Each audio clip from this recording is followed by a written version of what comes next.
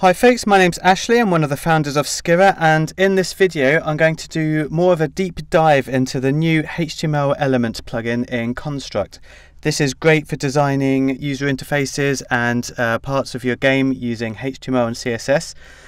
It was covered briefly in the release video, in the Construct release which it came out in. In this video I'll go into some more detail and show you how to use it, what you can make with this new plugin. It's very powerful and there's a lot you can do, so I'll just cover a few of the basics and show some of the capabilities. In this video I won't be teaching how HTML and CSS themselves work. There's plenty of information on the web about learning those.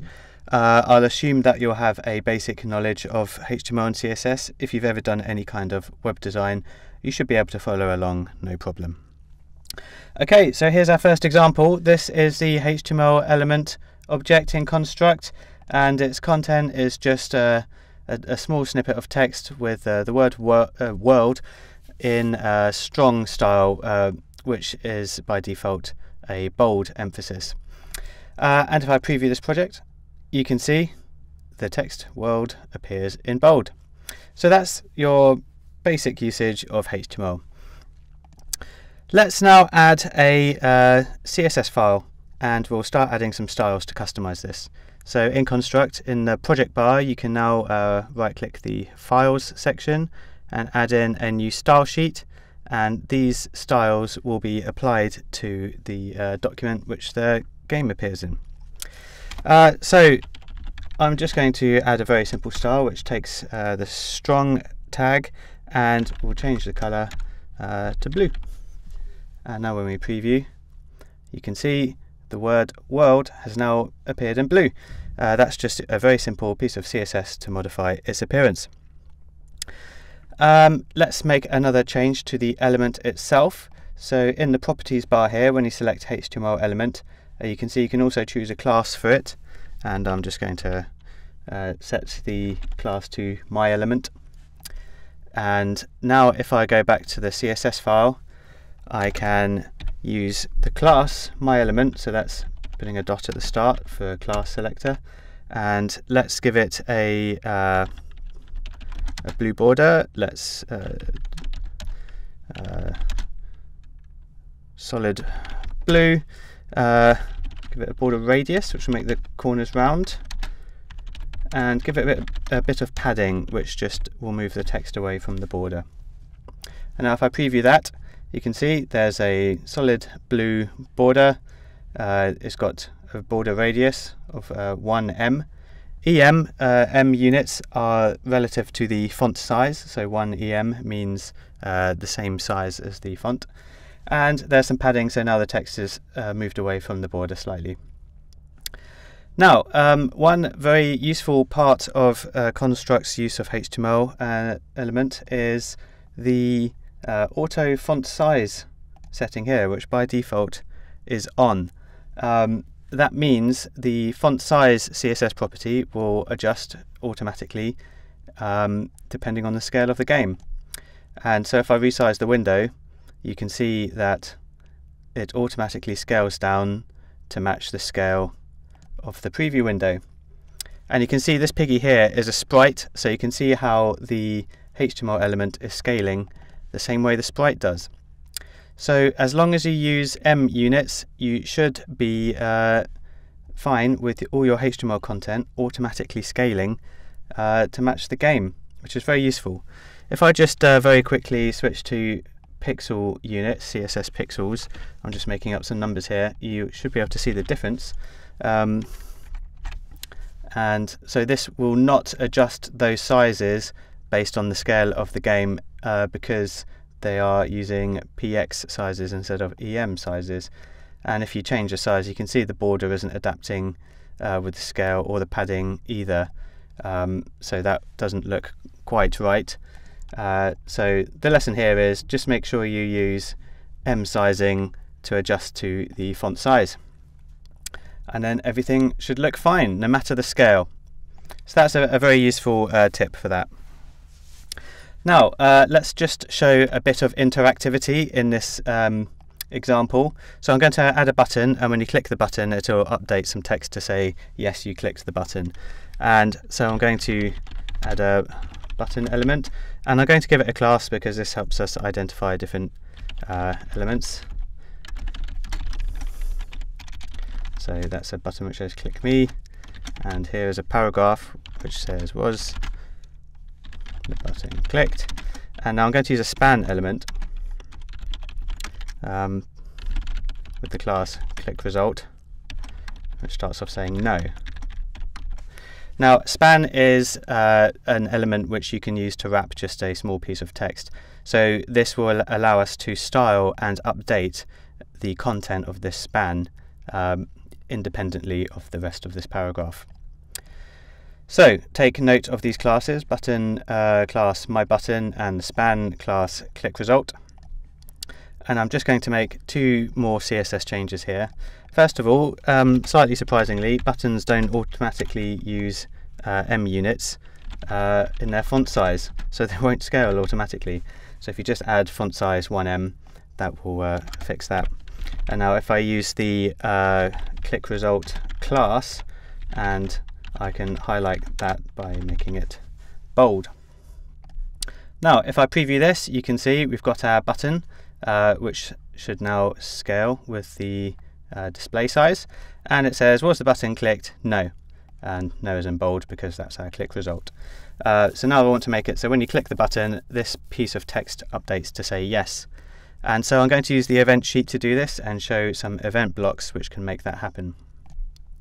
So first of all, I'm going to add the trigger which will fire when the button is clicked. And so in the HTML element object, I'm going to use onClicked class, so it can detect a particular element with a specific class being clicked. And the class was my button, so that's the class of the button element. So this will detect the button being clicked. And now, as the action, I want to change the text in the click result span to say yes. And so again, you can use the action in the HTML element object, and we can use set content. So this can set the content of the entire object or just part of it. And to set just part of it, well, first of all, we're going to use plain text. It's going to say yes, you clicked it. And the selector is this is the element whose content will be updated. And if you remember, that span was called click result. Now, just to note, this is a CSS selector, so similar to how we write CSS rules.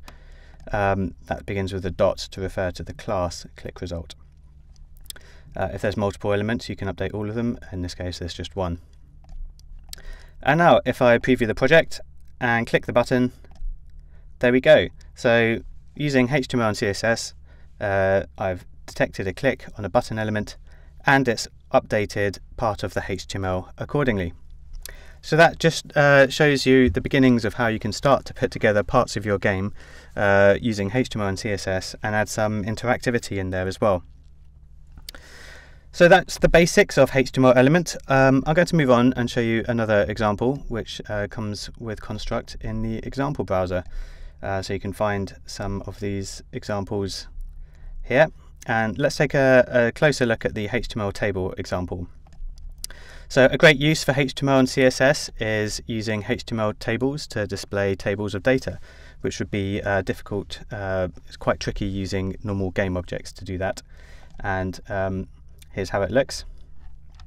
And the overflow scrolling is a nice feature of CSS to just automatically handle scrolling. And you can see the HTML element in Construct here has the outline of a table. So it's got the table, the header, and the body of the table here is empty. There is not any content there on startup. The content is fetched from a 2D array. You can see all the data here. And let's look at the event sheet and see how that's loaded into the table. On startup, that array will be fetched using Ajax. It will then be loaded into an array. And once it's loaded, for every row in the array, it will insert a row to the HTML table. Let's take a look at this expression. It's quite a long expression, but fundamentally what it's doing is you can see that the tr tag is for a table row.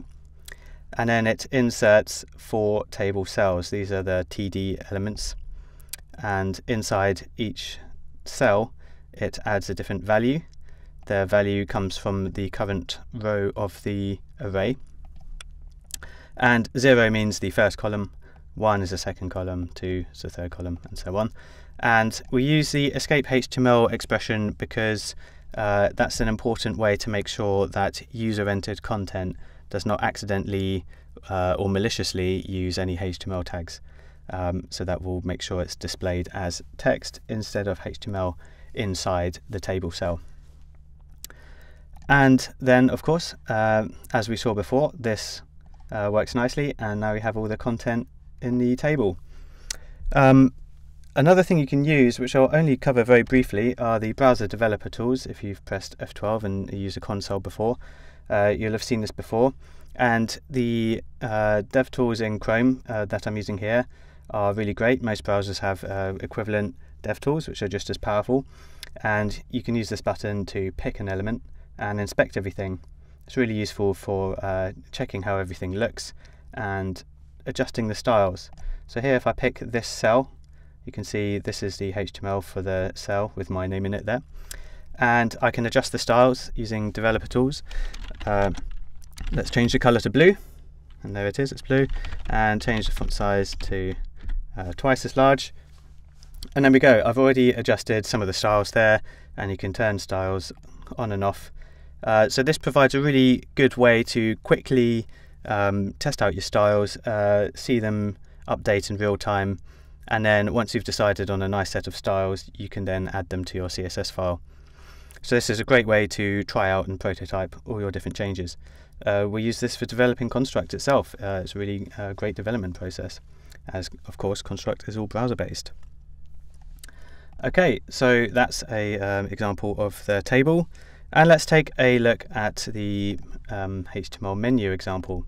So this is a more advanced example. It shows off a more sort of complex user interface control in this menu here, and it uses lots of features, SVG for these icons here, and you can see the SVG fill color changes on hover. So on hover, both the text and the icon are changed to a white fill. This element, the menu here, sizes to fit the content, and let me just demonstrate how that works. In the HTML file here for the menu, this is where the HTML code for the menu is. There's quite a lot here, but most of it is these SVG icons, SVG being vectors, so they scale nicely at any size. So the menu item is this div element. That's all the icon there, and this is the text for the menu item. And just to demonstrate how it automatically sizes, let's make that menu text a lot longer and try it out. And you can see that the menu has now automatically adjusted its width to fit the content.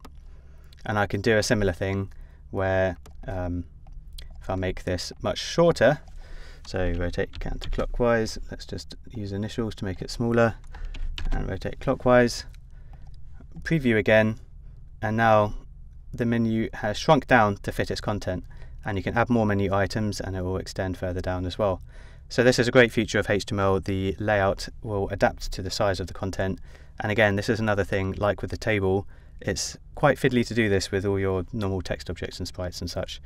And as I said, as I showed before, the scaling all works nicely, and these SVG icons still look sharp no matter how big or small you scale, because that's how vector graphics work.